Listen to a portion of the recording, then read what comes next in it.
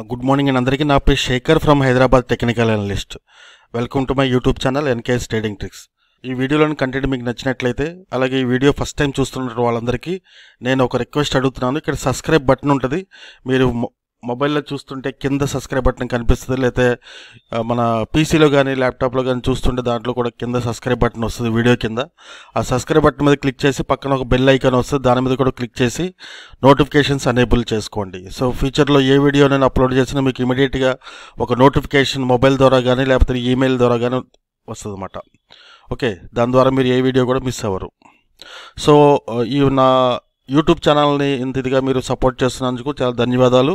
అట్లాగే ఈ వీడియోలోని కంటెంట్ నచ్చినట్లయితే మీ ఫ్రెండ్స్కి తప్పకుండా షేర్ చేయడం మర్చిపోకండి. అలాగే వీడియోలోని కంటెంట్ నచ్చుతూ ఉంటే కింద లైక్ బటన్ ఉంటుంది, థమ్స్ అప్ బటన్, దాని మీద క్లిక్ చేస్తూ పోండి. లాస్ట్ టైం మనం చేసిన వీడియో 3 days ఒక వీడియో చేసాము. ఎల్ఐసి హౌసింగ్ ఫైనాన్స్ కొనండి అని చెప్పాము, అలాగే కంటైనర్ కార్పొరేషన్ లిమిటెడ్ అమ్మండి అని చెప్పామన్నమాట. ఇంత ఖచ్చితమైన ఖచ్చితంగా మార్కెట్ యొక్క ట్రెండింగ్ ఎట్లా ఉంటుంది అనేది ముందే మనం ప్రెడిక్ట్ చేస్తున్నాము. ఆ ప్రెడిక్ట్ చేసేది నా క్లాసెస్ కండక్ట్ చేసి స్టూడెంట్స్కి చెప్పడం జరుగుతుందన్నమాట. ఎవరైతే ప్రాపర్గా వాళ్ళు ప్రాక్టీస్ చేశారో డెఫినెట్గా నేను ఎట్లా ఊహిస్తున్నానో ఆ విధంగా కూడా మీరు తప్పకుండా ఊహిస్తారు. అట్లాగే కాన్ఫిడెంట్గా కూడా ట్రేడ్ చేయగలుగుతారు అన్నమాట. ఓకే, ఎందుకంటే వ్యూ అనేది కరెక్ట్గా మనకి 100% మనకి ఉంటేనే మనకి దాంట్లో ప్రాబబిలిటీ ఆఫ్ ఛాన్సెస్ ట్రేడ్స్ అనేవి 70% 80% అవడానికి అవకాశం ఉంది. సో వ్యూ అనేది కరెక్ట్గా ఆలోచించాలన్నమాట మార్కెట్లో. సో చాలామంది కూడా ట్రేడ్ చేయాలని చెప్పి అనుకుంటారు, కానీ అసలు ఎందుకు ట్రేడ్ చేస్తాము అనే విషయం ఎవరు అర్థం చేసుకోరు. సో నేను రెగ్యులర్గా ప్రతి వీడియోలో కూడా ఈ కంటెంట్ చెప్పేదే. సో అది నేను ఇంకా ఎక్కువ కంటిన్యూ చేయదలుచుకోలేదు. సో ఇక్కడ ఎల్ఐసి కొనండి అని చెప్పాము, ఆల్మోస్ట్ మనకి 80% ఇది రీచ్ అయింది దాని టార్గెట్. అలాగే కంటైనర్ కార్పొరేషన్ కూడా చెప్పాము, ఇది కూడా 80% రీచ్ అయింది. ఇంకా ఎల్ఎన్టీ హౌసింగ్ ఫైనాన్స్ హోల్డింగ్స్ అని చెప్పి లాంగ్ టర్మ్ కోసం చూపించాము, ఇది కూడా మంచి పాజిటివ్ వేలో నడుస్తుంది. అట్లాగే పంజాబ్ నేషనల్ బ్యాంకు వీడియో చేసిన దాంట్లో ఇచ్చిన లెవెల్స్ ప్రకారం మన టార్గెట్ కూడా అయింది 68.5, ఇంకా పైనే ఉంది మార్కెట్. అట్లాగే ఇప్పుడు ఐసిఐసిఐ బ్యాంకు ఇంకా ఎస్బీఐ బ్యాంకు కూడా మంచి పెర్ఫార్మెన్స్ ఇచ్చినాయి. మనం ఇచ్చిన తర్వాత ఏదైతే లెవెల్స్ ఉంటాయో అక్యురేట్గా లెవెల్స్, ఆ లెవెల్స్లోనే మీరు బై చేయాలన్నమాట. మీరు ఎప్పుడో చూసుకుని మళ్ళీ ఇప్పుడు బై చేయొచ్చు అనే సందిగ్ధంలో రాకండి. ఎందుకంటే యాక్చువల్గా బ్రేక్అవుట్ లెవెల్ ఎక్కడ జరిగిందనే విషయంలో మాత్రమే మనము ట్రేడింగ్ డెసిషన్ తీసుకోవాలన్నమాట. అట్లాగే ఎస్ బ్యాంక్ గురించి ఇచ్చాము, ఇక్కడ కొన్ని ట్రేడింగ్ లెవెల్స్. ఇలా చూస్తూ పోతే చాలా వీడియోస్లో మనం చెప్పిన స్టాక్స్ అన్నీ కూడా ఆల్మోస్ట్ మనకి 80 to 90% ఎక్యురసీతో మన ప్రొడక్షన్ కరెక్ట్గా అవుతున్నాయి. పిఎఫ్సిలో 10% రిటర్న్ వచ్చింది. ఈ వీడియో చేసింది 2 weeks అయింది, అంటే 5 to 10 daysలో మీకు 10% రిటర్న్ వచ్చింది. సో కెనరా బ్యాంక్ కూడా మంచి మూమెంటంలోకి వచ్చింది ఇప్పుడు. అంటే ఐ మీన్ దట్ ఇది కూడా ఒక 80% టార్గెట్ రీచ్ అయింది. మనం కెనరా బ్యాంక్ వాల్యూస్ గుర్తు రావట్లేదు, నేను తర్వాత వీడియోలో చెప్తాను. ఓకే, లేకపోతే కామెంట్ సెక్షన్లో చూడండి, కామెంట్ సెక్షన్లో పోస్ట్ చేస్తాను. కెనరా బ్యాంక్ కూడా ఆల్మోస్ట్ 80% రీచ్ అయింది. ఇండస్ ఇండియా బ్యాంక్ ఇప్పుడే మనకి బుల్లిష్ ట్రెండ్లోకి వచ్చిందన్నమాట. సో ఆ లెవెల్స్ కావాలనుకుంటే ఈ వీడియో తప్పకుండా చూడాలి. అట్లాగే కొన్ని స్టాక్స్ ఇచ్చాము ఇక్కడ అసలు ట్రేడింగ్ చేయటం ఎలా అని చెప్పేసి. అలాగే కొన్ని రిలయన్స్ ఇచ్చాము. రిలయన్స్ మనం 1354 పైన ఓన్లీ బుల్లిష్ ట్రెండే వస్తుంది. 1460 లెవెల్ అని చెప్పాము, అది కూడా రీచ్ అయింది రిలయన్స్లో. సో ఈ విధంగా ఏ విధంగా నేనైతే ఆలోచించి ఇక్కడ మనం ఒక ప్రొడక్ట్ చేస్తున్నాం, ఒక వీడియో చేస్తున్నామో దానికి సంబంధించిన లెవెల్స్ ప్రకారం మనం ట్రేడ్ చేస్తే మాత్రం డెఫినెట్గా మనం గుడ్ మనీని ఎర్న్ చేయొచ్చు షేర్ మార్కెట్లో. ఓకే, ఇంకోటి నా ఎన్కేఎస్ మ్యాజికల్ ట్రిక్స్ అని చెప్పేసి ప్రతి నెల కండక్ట్ చేస్తున్నాను ఇప్పుడు హైదరాబాద్లో తెలుగులో. ఈ మంత్ అంటే నెక్స్ట్ వీకే మనకి 10 and 11 2 days ట్రైనింగ్ ప్రోగ్రామ్ ఉంటుంది అన్నమాట. ఎవరైతే ఇంట్రెస్ట్ ఉంటారో వాళ్ళు నా పైన డిస్ప్లే అవుతున్న వాట్సాప్ నెంబర్ 8639915004కి ఒక హాయ్ మెసేజ్ పెట్టి నాకు క్లాస్ ఇంట్రెస్ట్ ఉందని చెప్పి అడగండి. ఇది కొద్దిగా అడ్వాన్స్డ్ మోడల్ ఉంటుంది. సో బేసిక్స్ రాని వాళ్ళు అడగద్దు, ఎందుకంటే బేసిక్స్ రాని వాళ్ళకి ఈ సబ్జెక్ట్ అర్థం కాదు. సో ముందు బేసిక్స్ మొత్తం కావాలంటే షేర్ మార్కెట్ మీద టోటల్ అవగాహన ఉండాలన్నమాట. అవగాహన ఉన్న వాళ్ళకి మాత్రమే నేను చెప్పే మ్యాజికల్ ట్రిక్స్ ఏదైతే క్లాస్ ఉందో 2 days క్లాస్ అది అర్థమవుతుంది.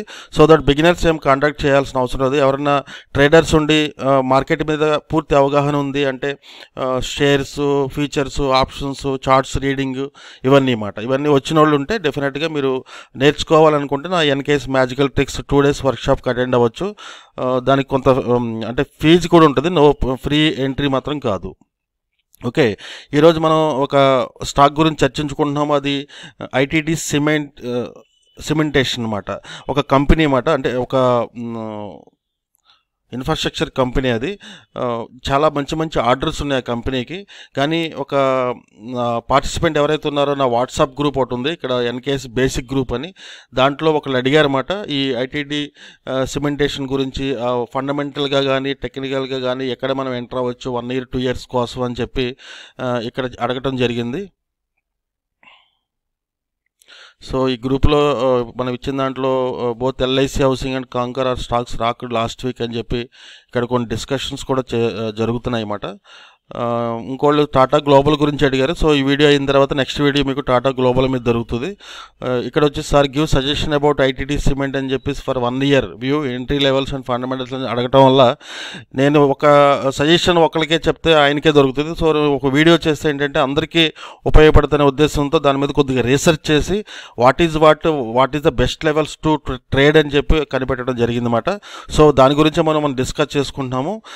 ఐటీడీ సిమెంట్స్లో ఇది వచ్చేసి ఈ చార్ట్లో మీకు కనపడేది ఏంటంటే ఆల్ డేటా అన్నమాట. టోటల్ కంప్లీట్గా మార్కెట్ స్టార్ట్ అయిన కాడి నుంచి ఏ లెవెల్ నుంచి ఎక్కడ వరకు పోయిద్ది అని చెప్పేసి.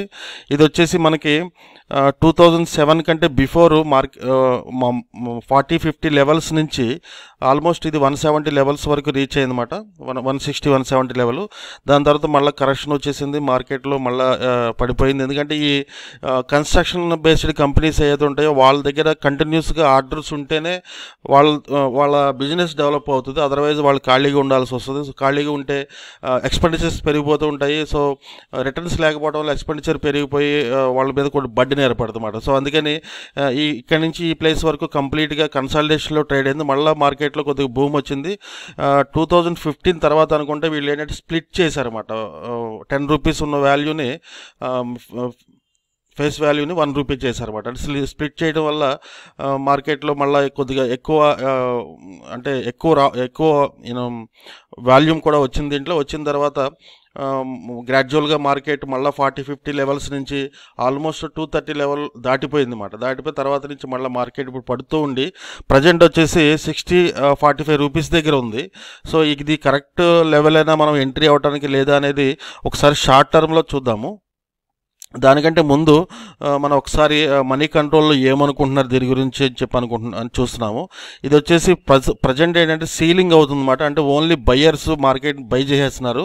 సో ఇంకా సెల్లర్స్ ఎవరు దేంట్లో హయ్యెస్ట్ ప్రైస్ ఏదైతే ఉంటుందో అది 5% అది మనకి సీలింగ్ ప్రైస్ అన్నమాట. సో నిన్న సీలింగ్ అయిపోయింది. అంటే మార్కెట్ ఓపెనింగ్ అవ్వగానే డైరెక్ట్గా హై కొట్టేస్తుంది అన్నమాట. సో మీరు కొనడానికి అవకాశం దొరకదు. సో ఇందులో మీరు కొనాలి అంటే ఎప్పుడైతే రిలీజ్ అయిందో లేకపోతే నెమ్మదిగా స్టార్ట్ అవుతుందో, అంటే ఈరోజు మార్కెట్ ఓపెన్ అయిన తర్వాత సీలింగ్ పడకుండా నెమ్మది గ్రాడ్యువల్గా ట్రేడ్ అవుతూ ఉంటే అప్పుడు మీరు ఎన్నైనా షేర్లు కొనాలంటే దీంట్లో అవకాశం దొరుకుతుంది. అదర్వైజ్ సీలింగ్ పడితే మాత్రం మీరు కొనడానికి అవకాశం ఉండదు. అట్లాగే సీలింగ్ పడే స్టాక్స్లో ఏంటంటే మీరు ఉన్న స్టాక్స్ని అమ్ముకుంటానికి కూడా చాలా ఇబ్బంది పడతారన్నమాట. అందుకని ఏంటంటే ఇందులో ఎలా ఇన్వెస్ట్ చేయాలి జాగ్రత్తగా వినండి. నేను చెప్పే ప్రతి పాయింట్ కూడా ఎట్లా ఇన్వెస్ట్ చేయాలి, ఏ విధంగా ఏ లెవెల్లో మనం ఏ విధంగా అప్రోచ్ అవ్వాలనే విషయాన్ని ఈ వీడియోలో క్లియర్గా చెప్పడం జరుగుతుందన్నమాట. సో 100% బయింగే, అంటే ఈ కమ్యూనిటీ సెంటిమెంట్ అందరూ 100% బయింగే చూపిస్తున్నారు మనీ కంట్రోల్లో. అలాగే ఇంకొక పారామీటర్స్లో చూస్తూ ఇక్కడ టెక్నికల్స్ లెవెల్స్ ఏంటంటే ఇక్కడ అన్ని టోటల్ కంప్లీట్గా ఇప్పుడు బై ఇండికేషన్ చూపిస్తుంది. కాబట్టి మనం బై చేయడానికి ఇప్పుడు ఎలిజిబిలిటీ ఉన్నాము ఈ పర్టికులర్ స్టాక్లో. అట్లాగే ఇక్కడ స్క్రీనర్ అని చెప్పేసి ఒక వెబ్సైట్లో కరెంట్ ప్రైస్ 60.45 ఉంది. అట్లాగే మనకి బుక్ వాల్యూ వచ్చేసి 59 ఉందన్నమాట. అంటే బుక్ వాల్యూ అంటే టోటల్ దానికి ఉన్న వాల్యూ. ఇప్పుడు మీరు ఒక స్థలం కొంటున్నారనుకో, స్థలము గవర్నమెంట్ వాల్యూ ఎంత ఉంటుంది, 10 లక్షలు ఉంటుంది. కానీ మీరు అమ్మేది 20 లక్షలు ఉంటుంది. సో దాని యాక్చువల్ వాల్యూ అంటే 10 లక్షలే. 10 లక్షల మీదే ట్యాక్స్లు ఉంటాయి, 10 లక్షల మీదే ఏదైనా క్యాలిక్యులేషన్ ఉంటే దాని మీదే ఉంటుంది. సో అట్లాగే ఇక్కడ షేర్లో టోటల్ బుక్ వాల్యూ వచ్చేసి 59.43 ఉంది. అంటే 60 రూపీస్ అనుకుందాం. సో ఆ బుక్ వాల్యూ ఏదైతే ఉందో ప్రజెంట్ అదే ఇప్పుడు రన్ అవుతుందన్నమాట 60. సో బెస్ట్ అంటే మీరు పెట్టే డబ్బులు బుక్ వాల్యూ ఏదైతే ఉందో ఆ వాల్యూకి సరిపడా కరెక్ట్ డబ్బులు అంటే ఇప్పుడు ఇన్వెస్ట్మెంట్ చేయడం వల్ల ఆ బుక్ వాల్యూకి సరిపడా అంటే బుక్ వాల్యూకి కూడా కిందకి కూడా మార్కెట్లో వస్తాయి. ఓకే, వచ్చినా కూడా బుక్ వాల్యూ ఏం మారదు, అంటే ఇమీడియట్గా చేంజెస్ బుక్ వాల్యూస్లో ఉండవన్నమాట. అది ఓవరాల్గా ఒక 10 years 5 years ఆ యావరేజెస్ని బట్టి లేకపోతే వాళ్ళ రెవెన్యూ గ్రోత్ని బట్టి సేల్స్ని బట్టి అన్నిటిని బట్టి అన్ని రకాలుగా కూడా చూసుకున్న తర్వాత మాత్రం ఆ బుక్ వాల్యూ అనేది తగ్గడమా పెరగడం జరుగుతూ ఉంటుంది. సో ఇప్పుడున్న ప్రజెంట్ సిచ్యువేషన్లో ఏంటంటే బుక్ వాల్యూ దగ్గరే ఉన్నాం మనం. సో బయ్యింగ్కి ఇది కూడా ఒక ఇండికేషన్ మనం చేసుకోవచ్చు అనే విషయము. అట్లాగే ఇక్కడ వచ్చేసి ఇక్కడ కంపెనీ ఏం చేస్తుందో అనేది డీటెయిల్స్ ఇక్కడ ఉన్నాయి. డిజైన్, ఇంజనీరింగ్, ఇంకా procurement, construction across multiple lines of business అని చెప్పి చూస్తుందన్నమాట. సో ఇక్కడ వచ్చేసి మనకి కావాల్సింది ఏంటంటే ఇలా ప్రాఫిట్ అండ్ లాస్లు ఎట్లా ఉన్నాయి ఇంపార్టెంట్. సో సేల్స్ వచ్చేసి ఫస్ట్ సేల్స్ చూడాలి, మార్కెట్ మనం ఎంత ప్రోడక్ట్ని మనం సేల్ చేస్తున్నాం అనేది చూడాలి. సో 2019 మార్చ్లో వచ్చేసి 3000 వచ్చింది, తర్వాత 2061 అంటే 17లో కొంచెం తగ్గింది, తర్వాత డిసెంబర్లో పెరిగింది. అంటే ఒక 5 years మన పీరియడ్ చూసుకుంటే ఇది 1600, ఇది 2800, 2900 గ్రాడ్యువల్గా పెరిగింది. 2017లో కొద్ది క్రైసిస్ వల్ల కొద్దిగా తగ్గింది అన్నమాట, అంటే 2 lakhs 2000కి వచ్చింది, తర్వాత మళ్ళీ అగైన్ 1000 పెరిగింది అన్నమాట. సో ఓవరాల్గా చూస్తే ఏంటంటే గ్రోత్ అంటే సేల్స్ గ్రోత్ కంటిన్యూస్గా పెరుగుతూ ఉన్నాయన్నమాట. ఒక కంపెనీలో సేల్స్ కంటిన్యూస్గా పెరుగుతూ ఉంటే అది బెస్ట్ కంపెనీ అని అర్థం. అంటే ఫ్యూచర్లో కూడా వాళ్ళు మంచి ప్రొడక్ట్స్ని ఎక్కువ పెంచడానికి అంటే సేల్స్ని ఎక్కువ పెంచడానికి అవకాశం ఉంటుంది. అట్లాగే మనకి ఎక్స్పెన్సెస్ అవసరం లేదు, మనకు కావాల్సింది ఏంటంటే net profit. So net profit చూస్తే మనం ఇక్కడ నుంచి చూసాం కదా 2014 నుంచి. సో నెట్ ప్రాఫిట్ కూడా ఇక్కడ 19 ఉంది.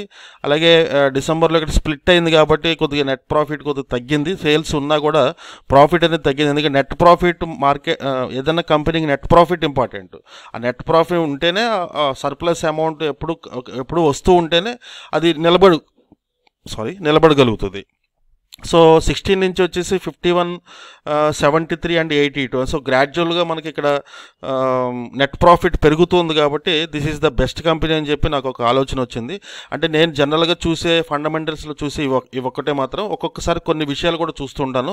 అట్లాగే దీంట్లో షేర్ హోల్డర్ ప్యాటర్న్స్ ఎట్లా ఉన్నాయని చెప్పి ఎన్ఎస్సి ఇండియా వెబ్సైట్లో చూస్తే దీంట్లో వచ్చేసి ప్రమోటర్స్ వచ్చేసి గ్రూపు మనకి 46.64 మంది, అంటే ఒక 40% ప్రమోటర్స్ ఉంటే ఇక్కడ పబ్లిక్ వచ్చేసి 50% ఇచ్చారు. అంటే ఆల్మోస్ట్ వీళ్ళు 90-95% వీళ్ళు క్యాప్చర్లో ఉన్న, అంటే వాళ్ళ దగ్గర ఉన్నాయి కాబట్టి బెస్ట్ కంపెనీ. ఏదైనా సరే మంచి కంపెనీకి ఫ్యూచర్లో మంచి గ్రోత్ ఉంటుంది అంటే ప్రమోటర్స్ వాళ్ళ దగ్గర ఉన్న షేర్స్ని పెంచుకుంటారు కానీ తగ్గించుకోరు అన్నమాట. ఓకే, కొన్ని కంపెనీలు తగ్గించుకుంటే దాని బిహైండ్ ఏ రీజన్ ఉందనేది మనం తర్వాత డిస్కస్ చేసుకుందాం అలాంటి కంపెనీల్లో మనం డిస్కస్ చేసేటప్పుడు. సో ఇప్పుడు వచ్చేసి మనకి ఈ ప్రమోటర్స్ వాటా బాగుంది, అట్లాగే పబ్లిక్ వాటా కూడా బాగుంది. సో దట్ ఇది కూడా మంచి శుభసూచకమే. ఈ కంపెనీలో మనం ఇన్వెస్ట్ చేస్తే మన డబ్బులు సేఫ్గా ఉంటాయని అర్థము. అలాగే షార్ట్ టర్మ్లో మనం ఎక్కడ మనం ప్రాపర్గా ఎంట్రీ చేసుకోవాలనేది ఇప్పుడు మనం డిస్కస్ చేసుకుంటున్నాం అన్నమాట. దీంట్లో వచ్చేసి కన్క్లూజన్ ఏంటంటే నా ట్రెండ్ లైన్స్ ప్రైస్ యాక్షన్ ప్రకారం వేసుకున్న ట్రెండ్ లైన్స్ ప్రకారం ఇక్కడ ఆల్ ట్రెండ్ లైన్స్ ఏంటంటే మనకి చాలా రెస్పెక్టబుల్గా ఉన్నాయన్నమాట. ఏ లైన్ ఎక్కడికి వేసినా సరే కరెక్ట్గా అది మ్యాచ్ అవుతుంది అన్నమాట, అంటే రెస్పెక్ట్ చేస్తుంది ఆ పర్టికులర్ లెవెల్. సో నిజంగా ఆ విధంగా రెస్పెక్ట్ చేస్తుంది కాబట్టి మనకి డెఫినెట్గా ఇది 65 లెవెల్ కనుక బ్రేక్ అయ్యి పైన సస్టైన్ అయితే డెఫినెట్గా ఇది 90 and 105 లెవెల్ ఖచ్చితంగా వెళ్ళడానికి అవకాశం ఉంది. అయితే పీరియడ్ అంటే 1 monthలో అయిపోతుంది, 2 weeksలో అయిపోతుంది అని చెప్పను. ఒక 5 years లోపల డెఫినెట్గా ఇది 110 లెవెల్, అలాగే 110 లెవెల్ పైన ఇంకెళ్తే నెక్స్ట్ లెవెల్ వచ్చేసి ఇక్కడ 200 లెవెల్ ఇచ్చాము. ఈ 200 లెవెల్ వరకు కంపల్సరీ వెళ్ళడానికి అవకాశం ఉందన్నమాట. కానీ ఏంటంటే ఇది మనం కొద్దిగా లేట్గా చూడటం జరిగింది. యాక్చువల్గా బయింగ్ వచ్చేసి 45-50 లెవెల్ దగ్గర మనం బై చేయాలి, కానీ ఇప్పుడు మార్కెట్ 60 దగ్గర ఉంది. సో దట్ ఏం చేయాలంటే దీంట్లో మీరు సిప్ లాగా చేయాలంటే ఇప్పుడు మీరు టోటల్ ఒక 10,000 ఇన్వెస్ట్ చేయాలనుకుంటే ఫస్ట్ దీంట్లో ఇప్పుడున్న ప్రజెంట్ లెవెల్ అంటే సీలింగ్ ఓపెన్ అయితే కనుక డెఫినెట్గా మీరు ఒక 3,000 రూపీస్ ఇన్వెస్ట్ చేయండి. అట్లాగే 45-50 మధ్యలో వస్తే కనుక మళ్ళీ ఇంకొక 3,000 రూపీస్ ఇన్వెస్ట్ చేయండి. అలాగే if comes below 30 also you can add more అని చెప్పి చెప్పడం జరిగింది. సో 30 కిందకు అప్పుడు మాత్రమే, అంటే 40-50 తీసుకున్న తర్వాత 30 కిందకు వచ్చిన తర్వాత అప్పుడు మళ్ళీ ఆ రిమైనింగ్ 3,000-4,000 మీ దగ్గర ఏదైతే ఉంటాయో ఆ అమౌంట్ని మళ్ళీ దీంట్లో ఇన్వెస్ట్ చేసి కూర్చోండి. లాంగ్ పీరియడ్లో మంచి ప్రాఫిట్ ఇస్తుంది. ఇది అప్ టు 200 వరకు వెళ్ళడానికి అవకాశం ఉందన్నమాట. సో నెక్స్ట్ వీడియో మనం టాటా గ్లోబల్ గురించి మాట్లాడుకుందాము. అంతవరకు సెలవు. Thank you very much.